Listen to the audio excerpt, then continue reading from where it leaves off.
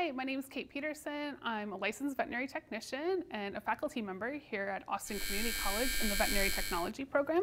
Today I'm going to be giving you some tips on how to keep your cat happy and healthy. Let's get started.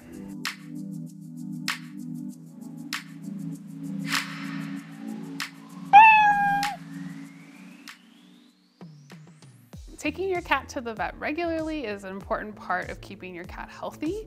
At these yearly visits, your veterinarian is going to do a wellness exam, checking your cat over, checking all their body systems, making sure they're healthy. During these visits, they can also get vaccines. There's some vaccines that your cat has to have every year. One of those vaccines is the rabies vaccine. It is required by law to prevent rabies in the cat. Another vaccine that your cat can get is the FVRCP vaccine, and this stands for feline viral rhinotracheitis, calicivirus, and panleukemia. These are three viruses that cats can obtain. This vaccine is really helpful in keeping them healthy. Another vaccine that they may need is the feline leukemia vaccine.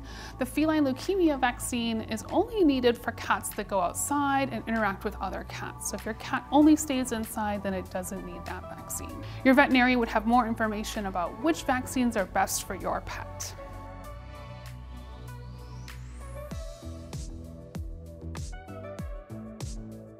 Another important part of keeping your pet healthy is keeping them free of parasites. Those parasites can include fleas and ticks. We have monthly products we can place on your pet to keep those away from them. In addition, we also have to be worried about heartworm disease in cats.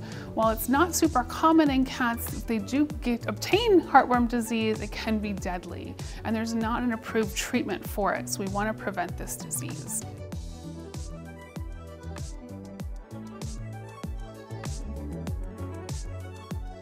Another part of keeping your cat healthy is making sure that they have been spayed or neutered. This prevents any unwanted pregnancies, as well as prevents some behavior issues and certain diseases and cancers in cats. If your cat hasn't been spayed or neutered, there are a lot of great low-cost options here in the Austin area to get them spayed or neutered.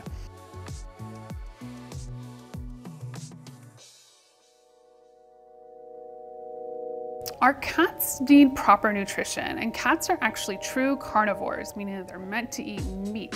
So it's important to make sure they have a good, healthy diet. In addition, cats also aren't great at drinking water, so we want to make sure they have plenty of fresh water. A nice way to help supplement your cat's drinking of water is to feed them canned food. And canned food actually has higher protein amounts in it as well that can be beneficial for their carnivore diet.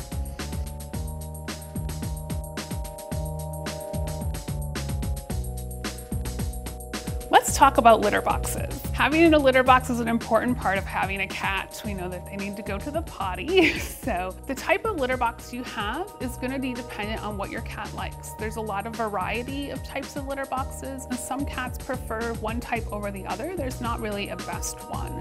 The same goes with the type of litter you use. Some cats like clumping litter, some cats like non-clumping litters. There's certain scents cats like. They can be very particular animals. So you just want to find out what works best for your cat. It should be located in a place where your cat feels safe and there's not a lot of loud noises. So we want to be careful not to put it by something that makes a loud noise or your cat's going to be scared and not want to use the litter box. The other important thing about litter boxes is the number of litter boxes you have. The number of litter boxes you need depend on the number of cats you have. So the number of cats you have plus one is the number of litter boxes you need. So if you have 2 cats, you need 3 litter boxes. If you have 4 cats, you'd need 5 litter boxes.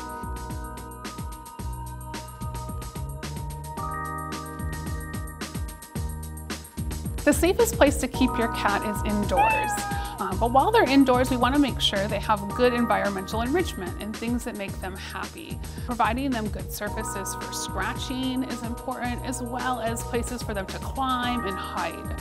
Keeping your cat pretty is another important part of keeping them happy. Cats do like to look good, and they do a good job bathing themselves, but sometimes they need a little extra help. We can trim their nails, and we can also use brushes to groom them. It may take a little bit of patience with your cat to get used to these things, but with a little bit of time, they'll enjoy it.